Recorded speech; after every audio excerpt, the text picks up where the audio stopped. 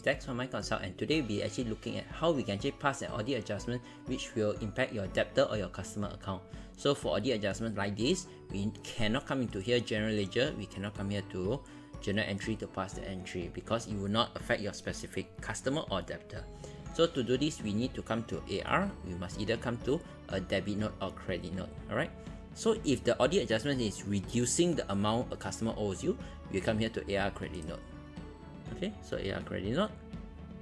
You press new. Alright, so we need to select our customer, say JKL.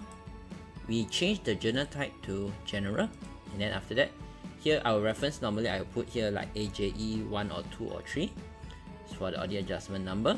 Then here we actually put the date, so normally it will be at the end of the year.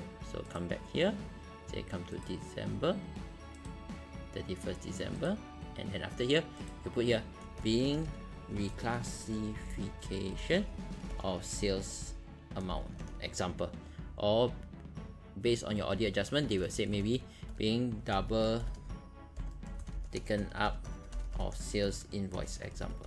Okay, so we actually put the description under here.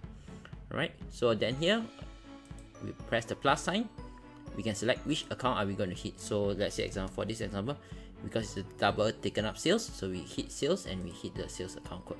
So from here we can put in what is the amount, say $1,000, and then let's say you got no service tax, so we cancel this. Alright, and then from here, this screen itself, we can also knock off the invoice. If it's double taken up, we can actually knock off the invoice straight away. Okay, so we can actually put like that, and once we're done, we just press save. Okay. Yes. Okay. So what happens if the audit adjustment actually increases the amount a customer owes you? So here we have one called AR Debit Note. We can come here. We can select our customer, JKL again. Here the journal type also we put here general if we have, but right now we never put it in.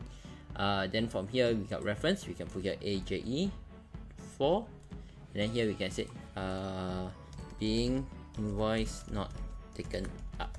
Okay, and then of course we change the date here, 31st December 2022, and then from here we press plus, select here credit account, and let's say example, because it's not taken up sales, we can come here sales, and we can put in the amount here, say 5,000. And once we're done, here we also make the adjustment here, say AJE 4 being invoice not taken up. Okay, once we're done, we just press save.